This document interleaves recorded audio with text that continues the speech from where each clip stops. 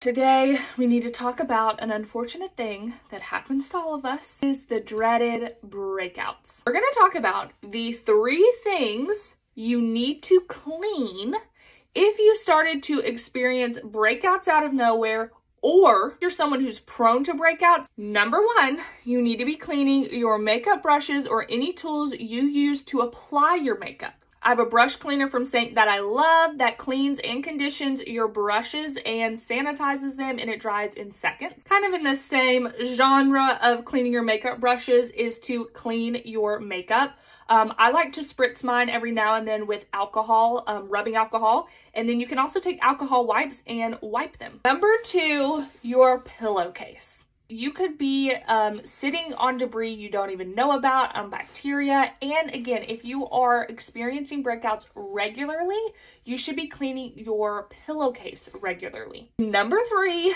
your hands. Let's be honest. How many of us sit like this, or sit like this, or sit like this, or touch our face all the time? It's really important, 1, that you wash your hands and you keep them clean, but 2, you limit how much you're actually touching your face. If you found these tips helpful, go ahead and like and follow. I do have products I love that I will be posting about soon, so if you would like to know more about those, you can text or you can comment skincare, and I would love to share that with you.